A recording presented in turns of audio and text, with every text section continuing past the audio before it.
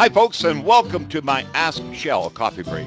Today, we're going to talk about those loose ceramic tiles around the back of your shower or bathtub and how important it is on what to do or not to do, because so many homeowners today are doing the wrong thing. Now, what do you think would be the wrong thing? Well, let me tell you, recaulking them, re-silicone sealing them. All of these items only create more problems. So let me explain some of the highlights that you'll find that is causing the deterioration of your ceramic tile.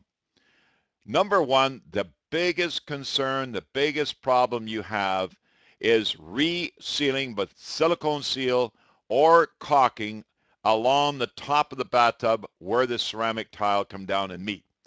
The reason why that's always a bad location to keep caulking and caulking and caulking, because you keep holding and holding and holding the water back.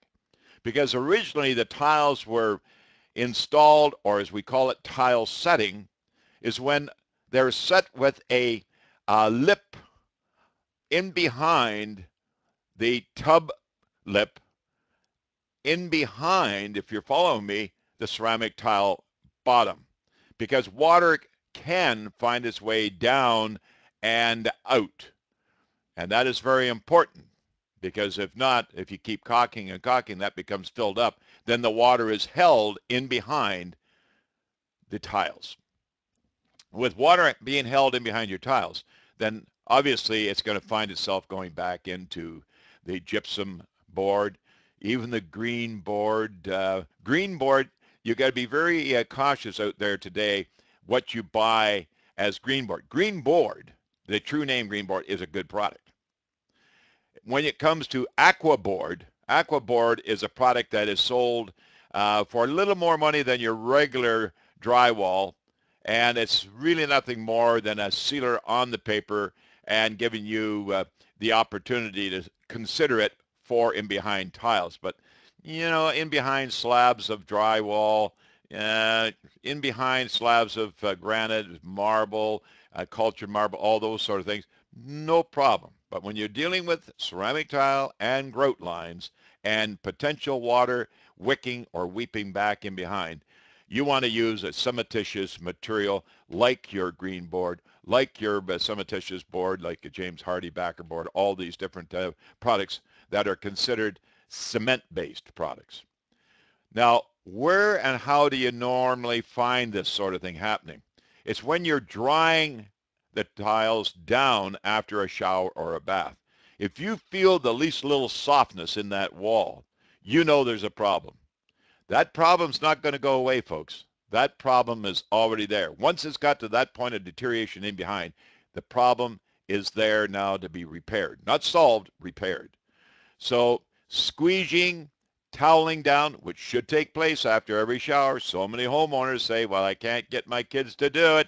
Well, it becomes a maintenance item, and a maintenance item for possibly the mom or dad until such times you get tired of it, and then you have to put some I guess some restoration work together, and trying to get the restoration into the minds of the younger audience, not wanting to do the drying and the squeegeeing. So I'm going to leave that to you. That's a home concern. But when you have that problem, caulking, resealing, sealing with silicone seal on grout lines is not the answer. You have to remove it. You have to go in, tear down the drywall or the aqua board and replace and retile.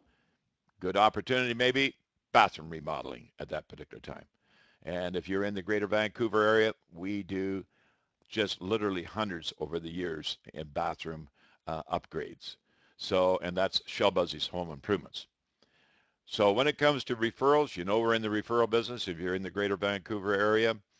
And if you're across the country, certainly check our website, which you remember, askshell.com.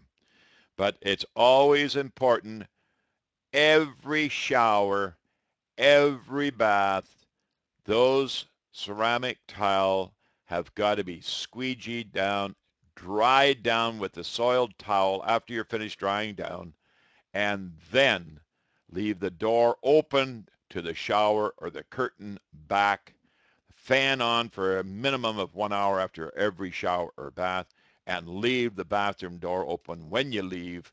That way you get a movement of air in and away and out of that bathroom. It's just that easy, folks.